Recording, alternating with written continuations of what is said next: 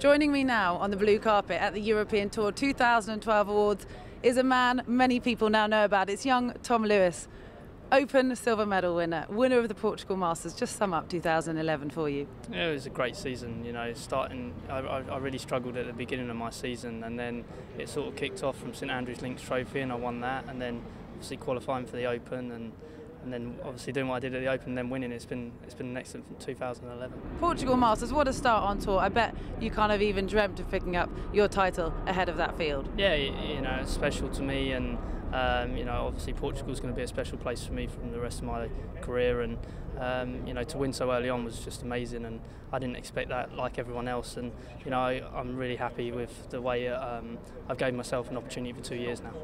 And tonight you are being honoured with the Sir Henry Cotton Rookie of the Year award, presented to you by Matteo Manacero. How much does that mean to you? You know, it's really special. I remember coming to this event last year and just watching it behind the ropes, and just to be here and being on the stage tonight and playing in front of, you know, the home crowd is going to be something special for me this week. Last thing, do you feel like you've really made it now? Do you feel like you belong here? Nah, you know, it's been really great, you know, to be here, but I've got so much to learn, and I need to learn it quickly, and hopefully in 2 years' time I can be the player I want to be. Well, best of luck.